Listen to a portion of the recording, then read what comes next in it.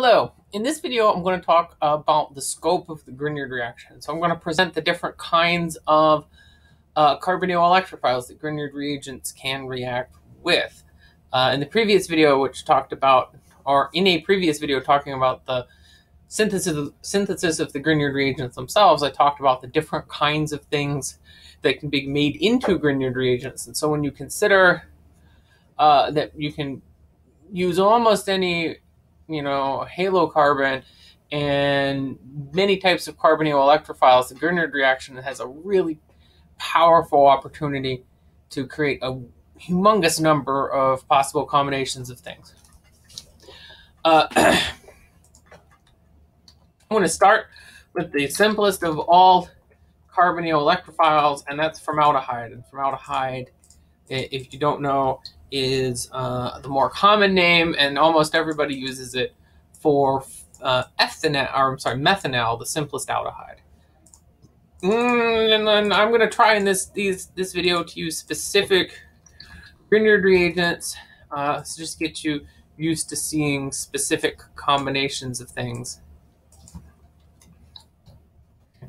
And so if you take this Grignard reagent, and here I have my cyclopentyl Grignard reagent, my proton source under the arrow. There you go. Cyclopentyl Grignard reagent, formaldehyde, and then the other bonus in this video is I'm going to include in when I'm presenting some mechanism arrows, if I can get them to behave. Here, let's drag this up here a little bit to at least show them and to remind you of some of the steps along the way. So if we have formaldehyde reacts with any Grignard reagent to essentially add one carbon and make a primary alcohol off of that position. And then when we do the proton transfer step, and we add water for the aqueous workup, here's my 2H3O plus. Oops. There we go. That gives us the alcohol. So this is a great way to make a primary alcohol, to extend a chain one carbon, and really honestly, the only limitations on what kinds of primary alcohols can be made this way are in the variations, and there are numerous, of what you can react or what you can make a Grignard reagent out of. Second entry here are going to be all of the other aldehydes. It's now, let's use propyl, maybe propyl magnesium chloride as our Grignard reagent.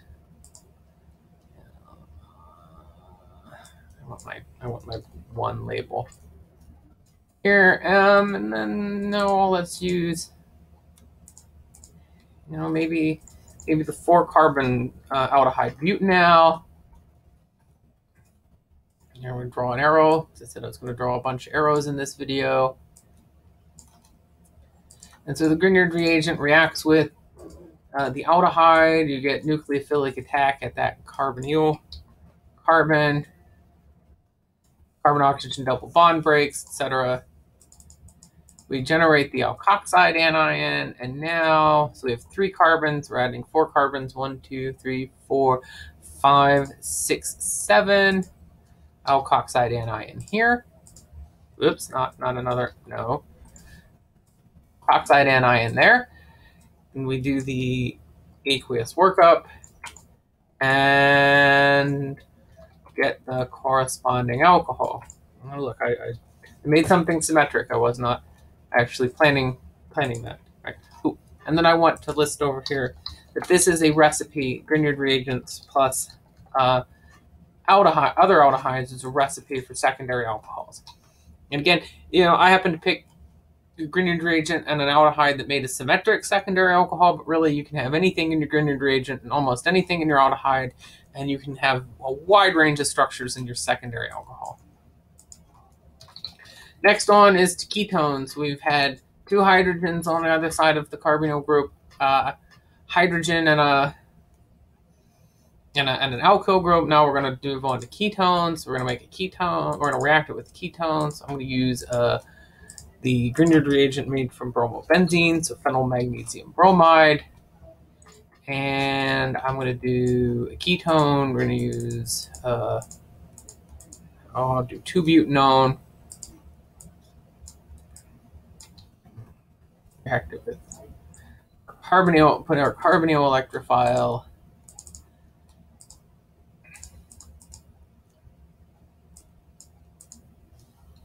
My oxygen, my alkoxide anion. And then following aqueous workup,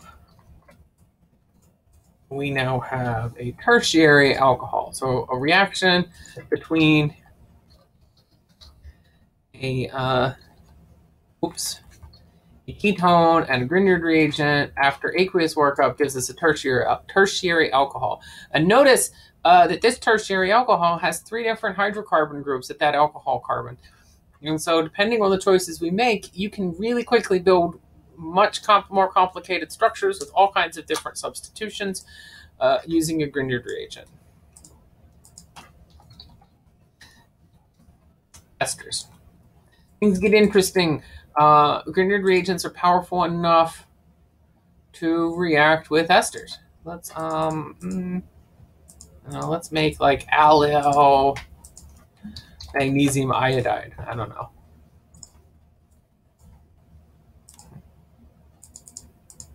I'm going to pick a simple ester here, as I'm going to end up drawing more mechanism steps, and I want to give myself some room. So let's just have it react methyl acetate. So Grignard reagent attacks the ester carbonyl group. This is, once again, very much like we are used to seeing.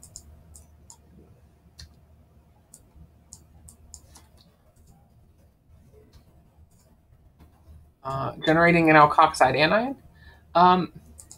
If you've watched my video about lithium aluminum hydride, then you already know that under certain circumstances, I want the arrows to move to, you can get loss of leaving group when you have some nucleophiles attacking an ester, and that alkoxide or alkoxy group can leave as a leaving group. And now you have a ketone, and so my Grignard reagent reacts with that ketone again. And I'm not going to end up drawing those arrows, but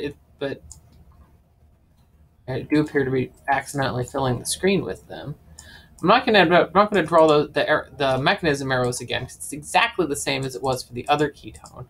But after aqueous workup, now you have a tertiary alcohol coming from an ester. And 2 of the hydrocarbon groups on that tertiary alcohol are the same. So an ester is a really interesting carbonyl electrophile. If you want to make a tertiary alcohol that's a little bit more symmetric, you can use an ester as your electrophile, because you will get 2 substituents there at that alcohol carbon of the same, essentially 2 equivalents of the Grignard reagent reacting. There's some other carboxylic acid derivatives that behave the same as the ester, and their reactions are usually discussed in the context of those compounds and not in the context of the synthesis of alcohols. I just wanted to show, I think, a couple of more examples. One is epoxides. This isn't the carbonyl group, but epoxides react with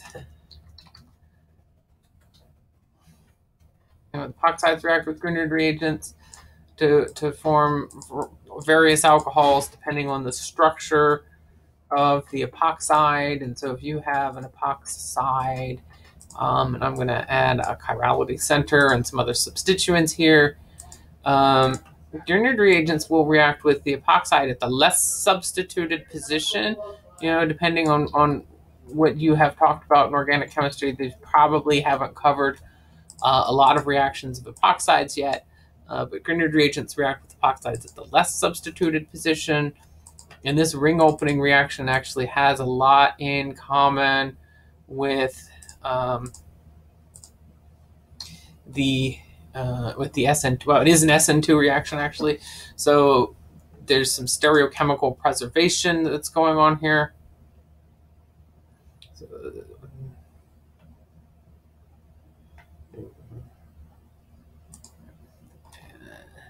I want to make sure that I get the correct stereochemical arrangement. Yep, that's it. You'll pardon me for being paranoid. I'm trying to do it really quickly on the fly, and even I'm not that good all of the time. Oops. And so you can get alcohols now, but you've added multiple additional carbon atoms, and the alcohol, right? So here, the Grignard reagent, I'm going to draw a box around what used to be the Grignard reagent. The alcohol is now no longer on the neighboring carbon, but one carbon over. So epoxides present a really interesting option for the synthesis of alcohols as well. It's worth noting that other electrophiles will react and generate other kinds of products as well. And there will be, from me, additional videos coming out talking about some of those reactions down the line. In the last video in this sequence, I'm going to talk about the applications of the Grignard reaction in the synthesis of organic molecules. Thank you for watching.